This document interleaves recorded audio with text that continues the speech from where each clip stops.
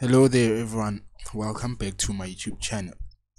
So our pair for today's live forex market analysis is the XAUUSD, also known as the gold. So without any further waste of time, let's get on with the analysis. So I'm currently on the 4-hour time frame as usual. So what I do is to switch to a line graph and identify my key levels. First one being my highest high and my lowest low, and then the last two being my previous highs and lows. So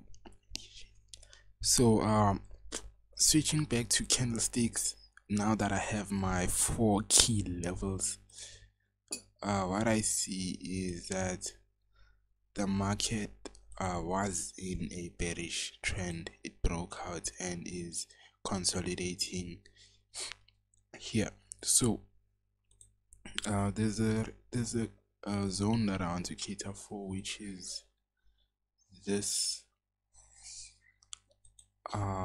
support zone here that I want to cater for, and there's also a resistance zone that I also want to cater for, which is this right here. So digging deeper to the hourly time frame,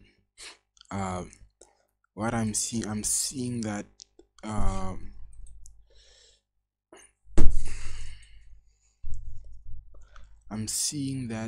the market is giving me this bullish type trend. The market is giving me this bullish type trend, and I'm also seeing that this is also a strong support zone that I should cater for, right? So digging deeper to the hourly time frame, there's also a trend that I see inside the bullish trend.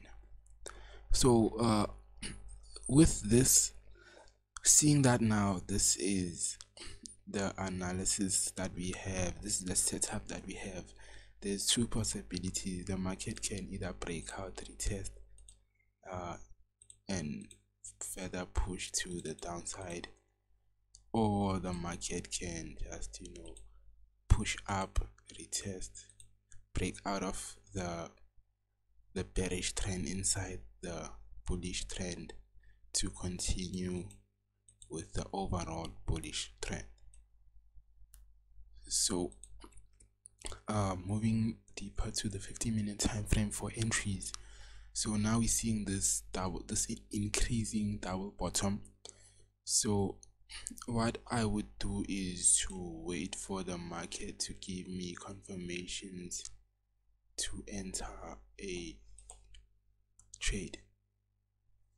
So I wouldn't enter a trade without confirmation. So for buys, this is what I would cater for: the market breaking out of this zone here, retesting, and that's where I will place my buy stop here, where it reversed to retest, and with my stop loss at this zone here, which would be where it would invalidate my setup, and my take profit being at the nearest zone or key level. So as you can see, the risk reward ratio is a good 1:3. So this would then be my take profit, possibly take profit 1. So if the market reaches here, I might lock my profit here at this key level, if the market is here, to see whether it's gonna break out, retest, and continue, right? So that's the setup for buys and then catering for sales, the market would give me would break out, retest this zone, and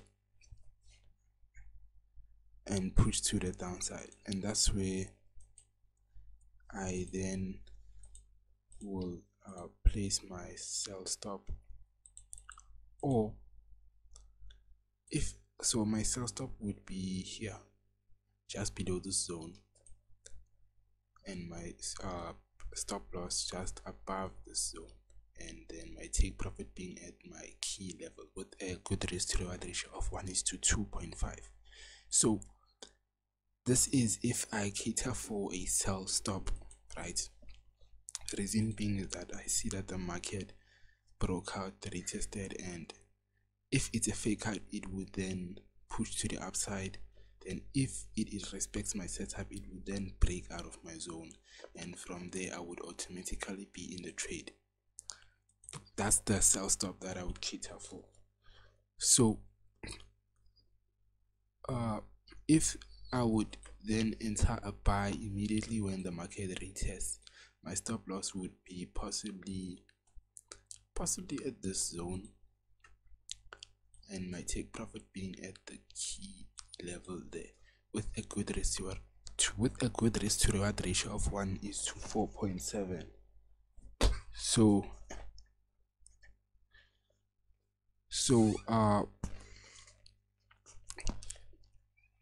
yeah, my stop loss would be here with a good risk to reward ratio of 1:4.7.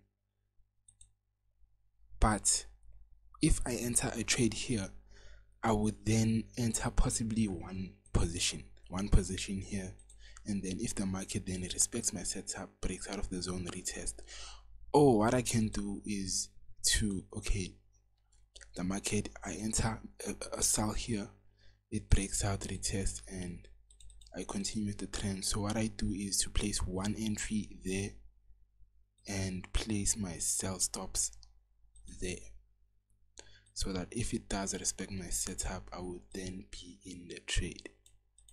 So this is kind of like a method of scaling in.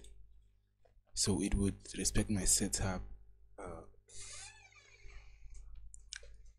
if I place my sell stops here, and I place only one buy and the rest of my trades here. So that okay, so if the market is here and I've placed my one buy and it doesn't respect my setup, it will close me on that one trade and not all of my trades. So basically to scale in on this setup. So that's catering for sales. So if you enjoyed this video, hit that like button. If you want more content, I highly recommend you to subscribe. And also, if you wanna improve your analyzing skills, this is what you should cater for. This is the kind of videos you should cater for if you're trying to improve your analysis skills or your trading skill in general. So without any further waste of time, I'd like to thank you for investing your time into watching this video, and I will see you on the next one. So if you have any questions or suggestions, leave them on the comments. And yeah, without any further waste of more time, I will see you in the next video.